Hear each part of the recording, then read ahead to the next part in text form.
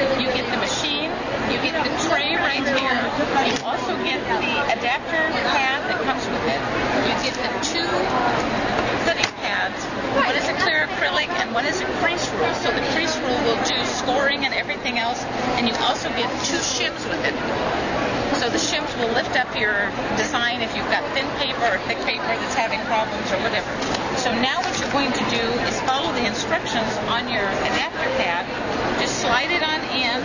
Then you're going to put this one down and make the bottom of your sandwich.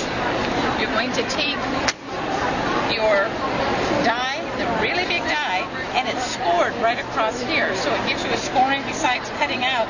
And this happens to be the movers and shapers, so I can put this wherever I want to put it on my die. I haven't put the regular Big Shot. Yeah, I'm going to put it in here.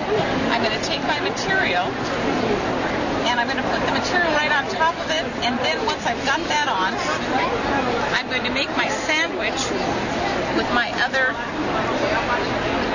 pad.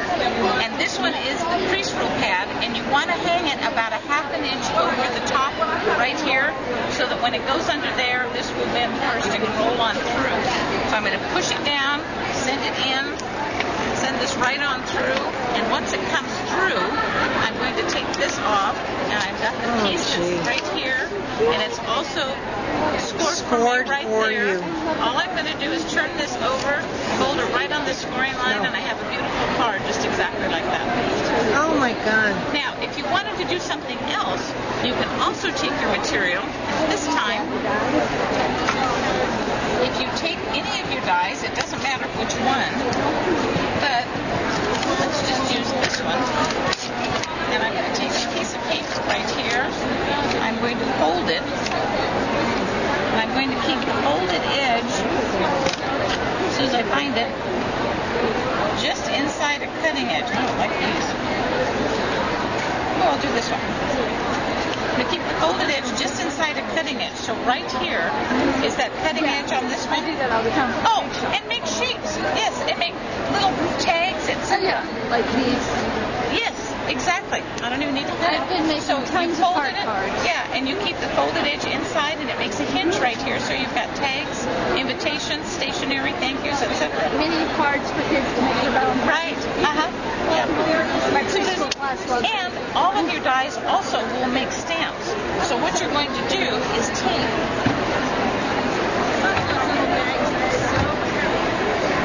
right here and cut this out. This is what you cut fun foam? Our polyfoam, not regular fun foam, but our polyfoam. I do. So what you're going to do with my big and original dies all the time. Yeah. Just take the cutting pads now. Put this one down. Put this one right here. Take your other cutting pad. Put it on here.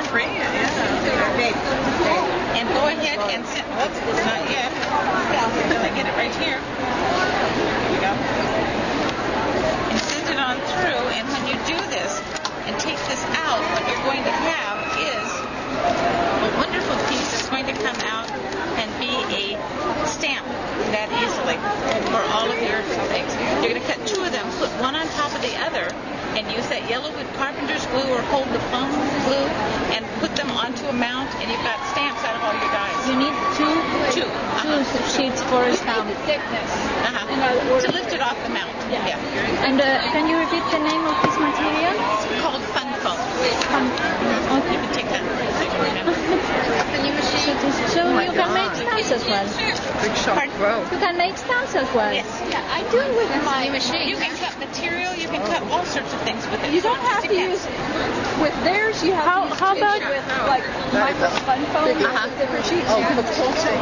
Well, it depends upon. You can't cut the thicker fun foam on this. No, see that's the whole thing. Yeah.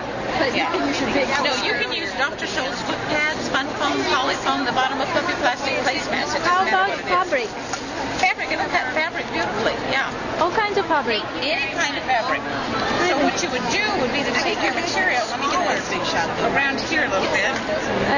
What kind of dyes would you use for fabric? All your dyes will cut fabric.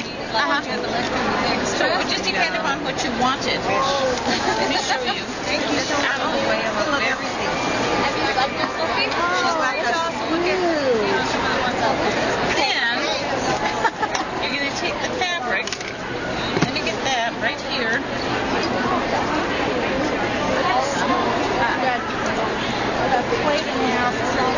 My question is, Let's do this.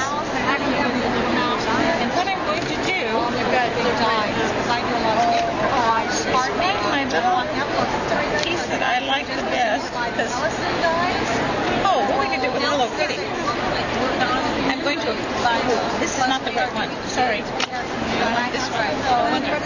I actually want to do, like a 5x7 big shot, the big ones. And I have some. I'm going to accordion fold my material back and forth, like so. And do you have Wonder Under or something on it?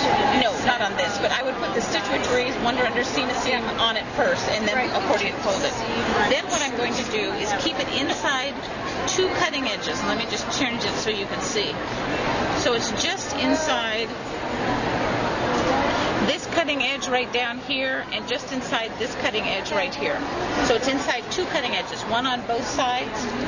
So it's inside here and inside here. You can't quite see it, but you'll see it when I finish. So now that I've got that, I need my cutting pad, I need my other cutting pad.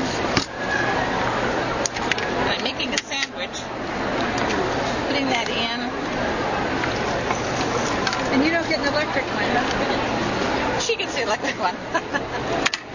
When you take this out, some of these pieces will hang on just a little bit. I don't care right now. You would care, so you would cut them. But you're going to have this great thing that goes across just exactly like that. So now you can do instant applique.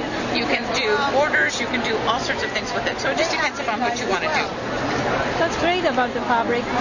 Does it matter how thick the fabric is? Well, yeah, you can do it with white whale corduroy. But cotton, any kind of cotton material, most jersey materials you can do too. Yeah. You wouldn't use a quilted design. You would use some other things. And does it make a difference which